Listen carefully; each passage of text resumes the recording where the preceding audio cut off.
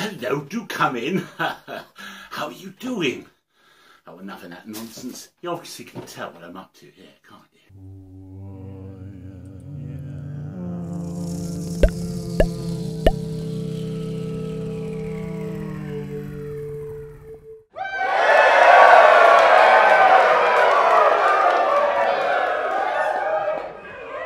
Yeah, we're making a Santa suit. Now, obviously, my wife's going to do all that stuff. It's not all done by elves, you know. Okay, so this is the Santa buckle that I have designed in Tinkercad.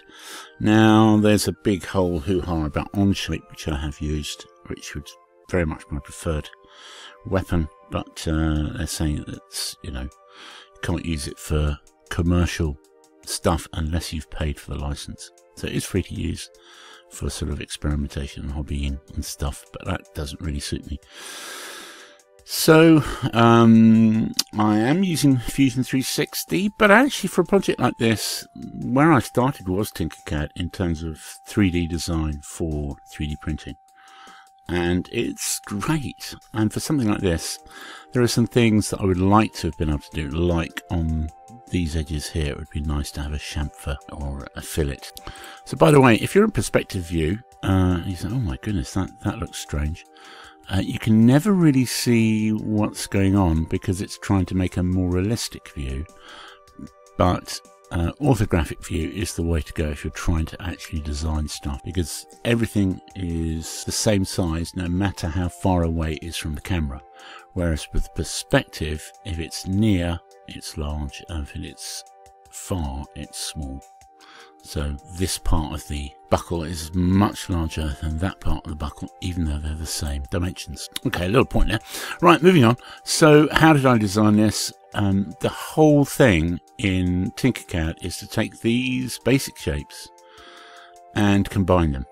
And so you've got these tools. So this we can now ungroup, and you can see, oh, okay, so there are various things that I've combined here.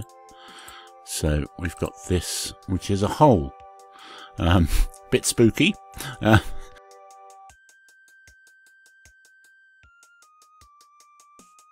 it's very practical. All I'm doing is to trim away the bottom part here with that hole. Then I've got these components. What I'm going to do is I'm just going to hide various things. Make sure the object that you want to hide is selected. Control H will hide it, so that puts it out of the way, so I needn't look at it for now. I'm also going to hide the buckle. These are very simple. They're just spheres, so just dragged and placed and sized how I wanted. Let's hide them. And I'm going to hide one of these because they're essentially the same. Ungroup or Control Shift G.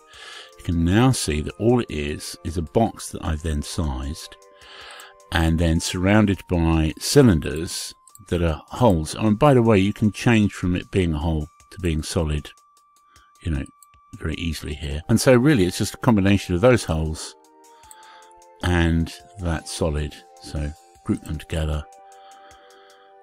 So let's get back to the buckle itself. So what is this? Well, you can sort of, by the way, you can always kind of do this process with somebody else's if they've given you access to their design, as I'm going to give to you. You can always do this, ungroup and see what there is. And all this is a bunch of holes. I gave them a radius, so that's how you get the curve around the edge.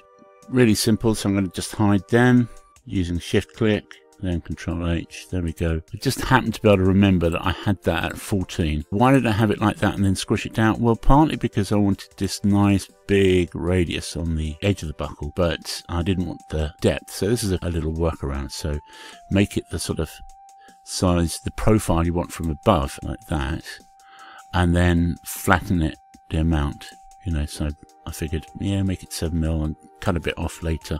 There we go. So there's the final buckle. The holly, you know, I don't know.